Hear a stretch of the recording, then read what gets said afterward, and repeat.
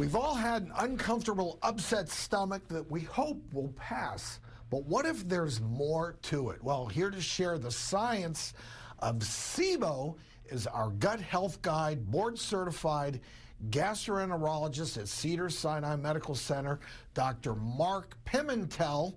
Welcome to the show, Dr. Pimentel. Thanks. It's great to be with you today. What changes can our viewers make to their diets now, today, to ward off these SIBO symptoms?